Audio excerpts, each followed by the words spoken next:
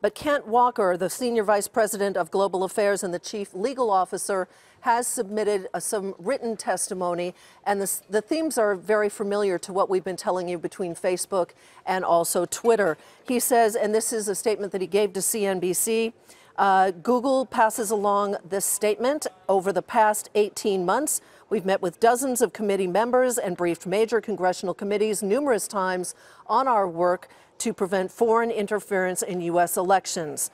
Our Senior Vice President of Global Affairs and Chief Legal Officer, who reports directly to our CEO, will be in Washington on September 5th. He will deliver the written testimony and brief members of Congress on the work and answer any questions that they may have.